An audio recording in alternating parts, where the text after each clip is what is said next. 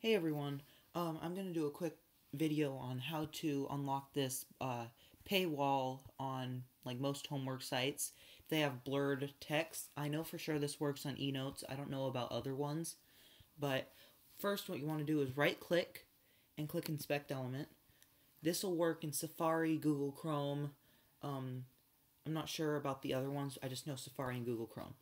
Alright, so from where it's highlighted, you go up a couple until you see redacted to obscured.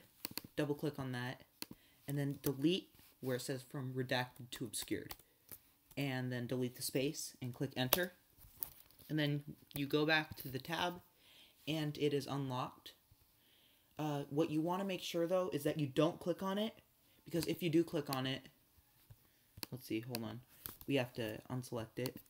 Alright. So if you do click on it, sometimes it'll redirect you to another page.